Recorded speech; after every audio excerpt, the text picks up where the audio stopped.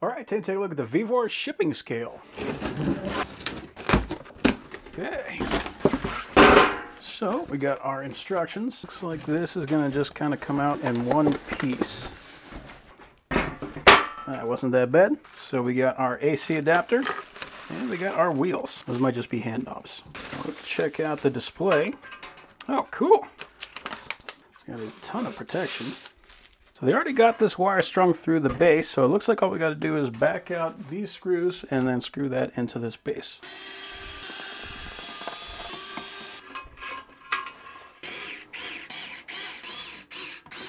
Okay, so it looks like these are leveling feet, and that is just going to stick on the bottom.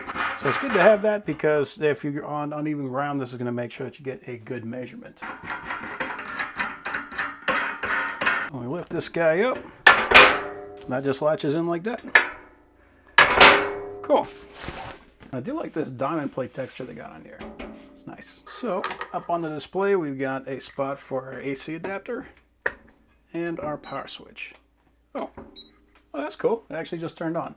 So apparently it's got a battery on the inside. Okay, so I got it plugged in now, so you can see I got a little red light right here, so that means it is actually getting a charge. Now I was reading the instructions and it said it could operate for 10 hours with the internal battery. So if we put some weight on it, we can see we do got a backlight on there, so that's pretty cool. We got kilograms and pounds. If we want to change that, we just hit this button, so now it's going to measure in pounds. And if I put some weight on there, you can see we got 43.3 pounds, and we can also change the units while it has weight on it, so that's very nice.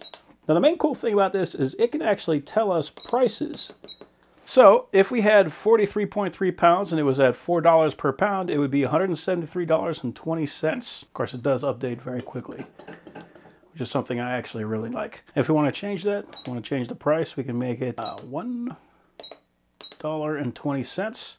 So $51.84. So if you want to calculate pounds or kilograms to dollars, this is a very easy way of doing that. We also have a tare function. For example, if I wanted to weigh just the water in there and not the jug, I could empty out that jug, and we'll say that the jug weighed 43.2 pounds.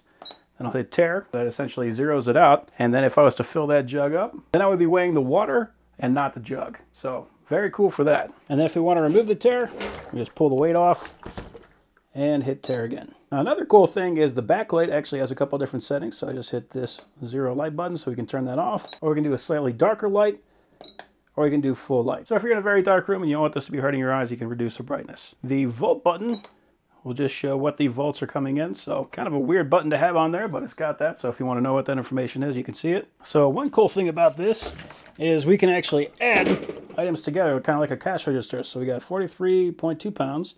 And if it was $1 per pound, we got $43.20. Now I'm going to add.